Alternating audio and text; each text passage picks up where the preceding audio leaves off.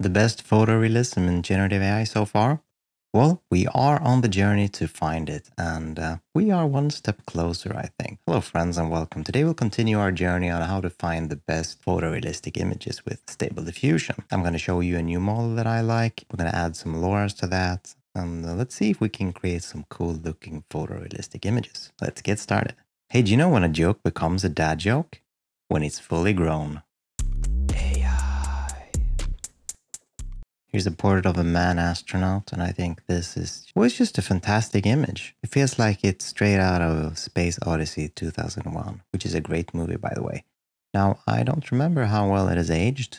My memory says it's a great movie, but still cool-looking images. So we're currently doing some live renders here. We're doing portrait of a woman, we have detailed eyes and sunset at beach, and what we're doing today is trying to achieve more of a photorealism style, and to help with that we're using a new model that has been trained specifically on realism, but we're also going to add a LoRa to help where some of these models fails, the eyes specifically. We're also going to look a little bit on the skin texture and, what makes these images realistic. And something I've noticed with SDXL in general is the skin just looks weirdly oily and plasticky and not really realistic at all.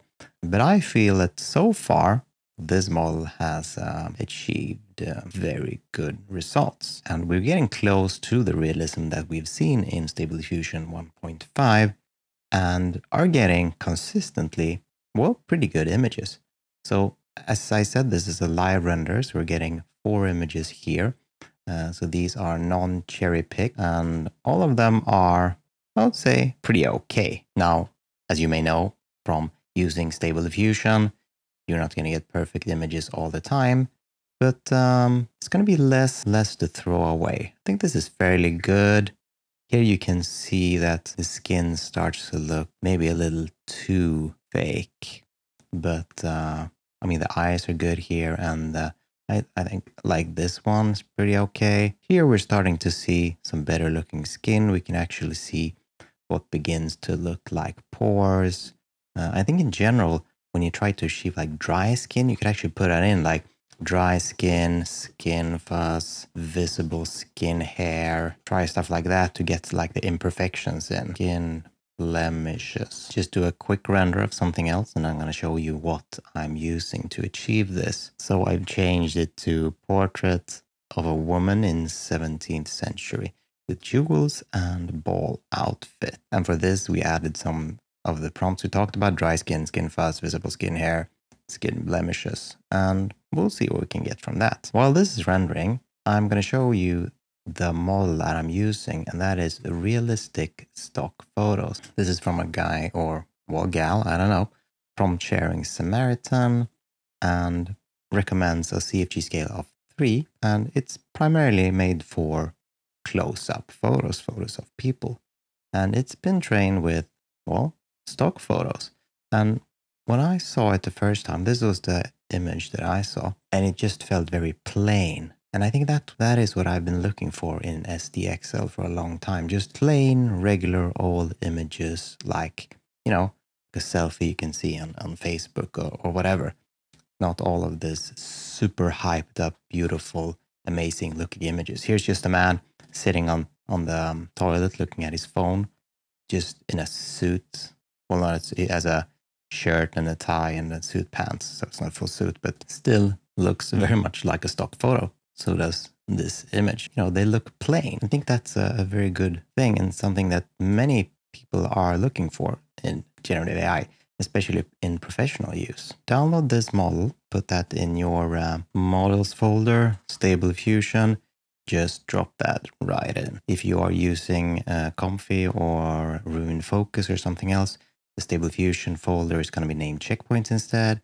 So if that's the case, it's going to look like this: models, checkpoints, just drop them in there. And then we're going to get the LoRa here, which is called Detail Eyes. And same here, just download this and drop it into your models LoRa's folder. And that's going to be same for all the user interfaces, whether it's Automatic 1111, Ruin Focus, Comfy, whatever.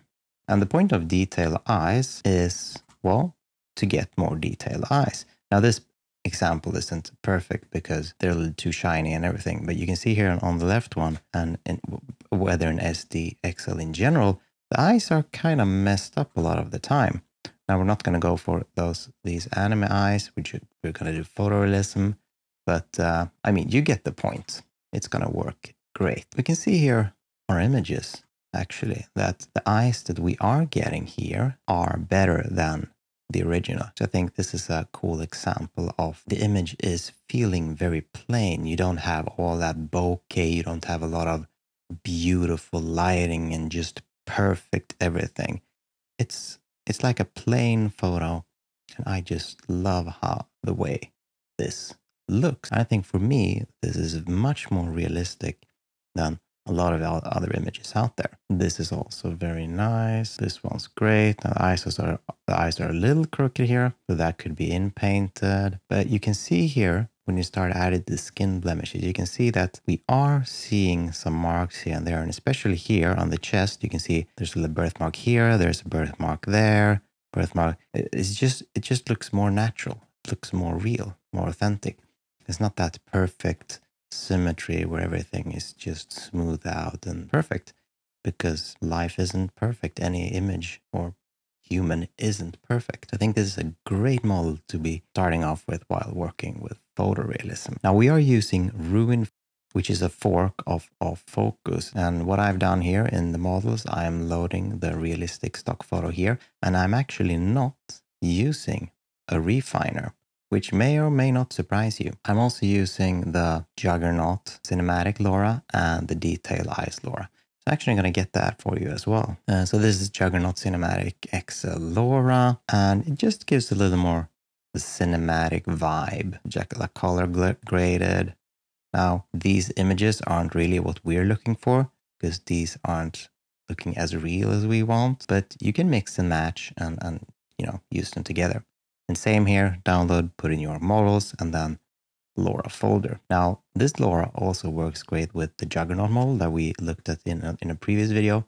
But if you are trying to make more plain realism, I found that realistic stock photos is much better at performing that. So let's get back here to our portrait of a woman, and let's try to change her into something else. Let's turn this into a woman fashion model on the runway, and let's change from the style here, the cinematic, and let's actually add the analog film. And we're running 4 new images, and now this will feel less cinematic and more like a vintage old photo. So it's going to be like a 70s kind of vibe, I would venture to guess. So we'll see. I'll speed this part up for you, so you don't have to wait and listen to my rambling along. Now it's almost finished here, and you can clearly see that while the images are still plainish, the women are not, and probably from the fashion model on the runway kind of style. So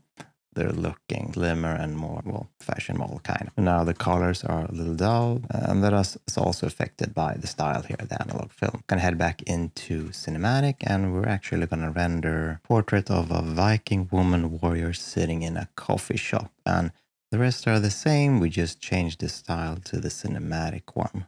And here we have our Viking woman warrior starting to finish here. This is fairly okay.